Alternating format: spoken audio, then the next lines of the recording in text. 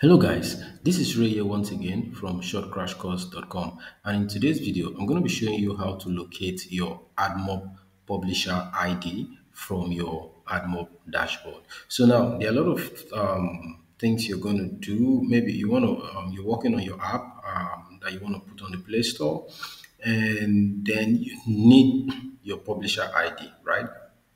Some platforms are going to ask you for that, so they can be an integration with your app.